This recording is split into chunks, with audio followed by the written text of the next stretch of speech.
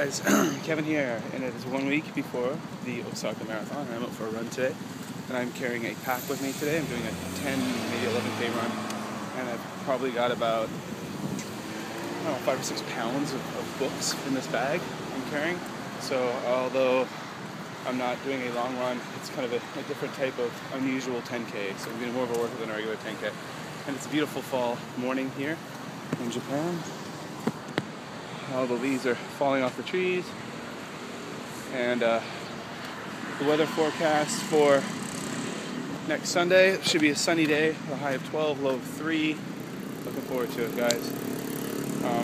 So 6 days ago, Osaka Marathon, Kevin here in Japan.